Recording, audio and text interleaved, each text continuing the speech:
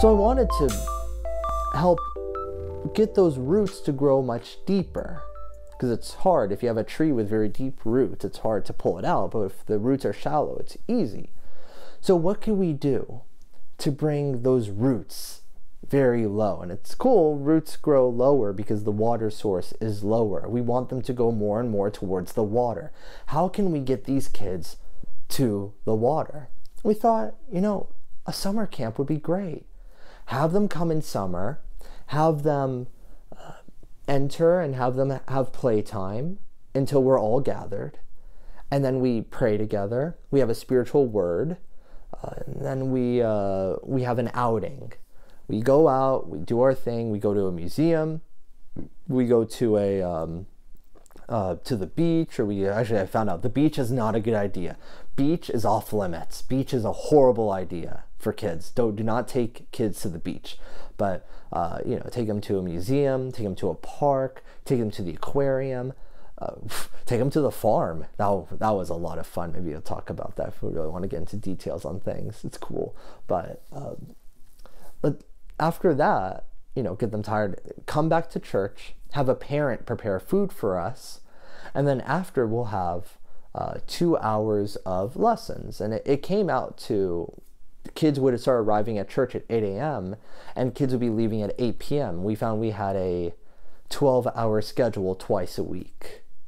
You can see logistically right away that this is not sustainable. You can't have servants serving for 12 hours, and probably with all the kids that show up, it's somewhere around 30 to 40.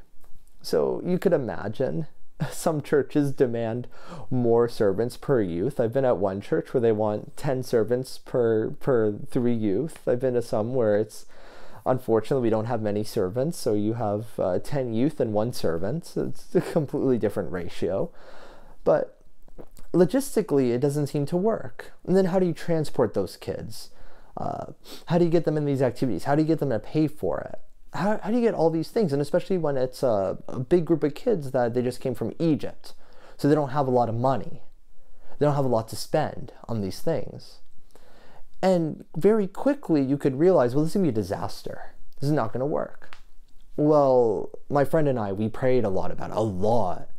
And I remember my father confession, who was in charge of the junior high part of the service, he was pressing us pretty hard on whether we should do it or not. I remember begging. I remember texting every day.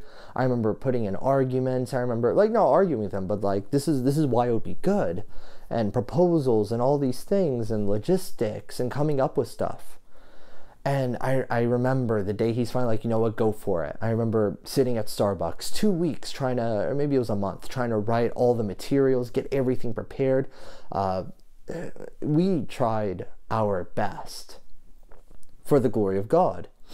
I remember we promised, let's be organized. So we had a meeting with the parents, and I was going to lead the meeting, and I actually dressed up and I had a tie and I had everything, and giving a full presentation to the parents, why it's good, talking to them about the curriculum. I still remember one of the parents had a question. They're like, is origin going to be on the curriculum? And I said, of course. And that was one of the cool things that we had. We wanted the youth to be exposed to the church fathers. And what we did was we took the ancient Christian commentary on scripture, and we simplified the quotes into easier language, things that they can understand. And we found the kids were reading the church fathers in words that they could get. That was pretty cool. I didn't know the parents would be so engaged. And we ended up charging $50, and this was I think like a 9-week program with outings twice a week, with outings on both days. We got all the food donated, thank God. We asked the parents, and they overwhelmingly, they came and they donated food. We had snacks donated. I remember we charged $50, and one of the parents came up and he's like, $50 a week, right? No. $50 for the whole entire program. He's like, you're joking, right? I'm like, no, because we managed to find ways to cut costs, things that were free, servants donating for gas. We had one servant, he donated vans. He gave us all the funds we needed for transportation. And I still remember, he's like, the one thing I ask, teach the kids how to flush the toilets, of all things, because they would go into the church and they'd just leave the toilets the way they were. And that was a big deal to him. We said, okay, I promise. I remember giving sermons in the church, speaking about the love we have for God, the love of the church, and we demonstrate such love through flushing the toilets, using the flush, as one would say. There was one parent who's like, here's $200. And I'm like, whoa, it's only 50. No.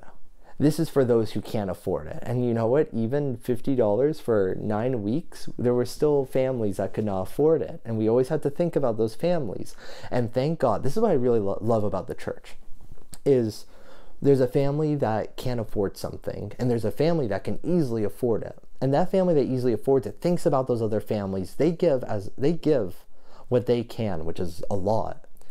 And that other family, they give what they want. We just ask them simply, how much can you pay? What's reasonable for you? They pay that much. And thank God that other family pays the rest. And I can't pay at all. Okay, we don't care. It's not about the money. It never was about the money. And service should never be about money. We just do it and God provides.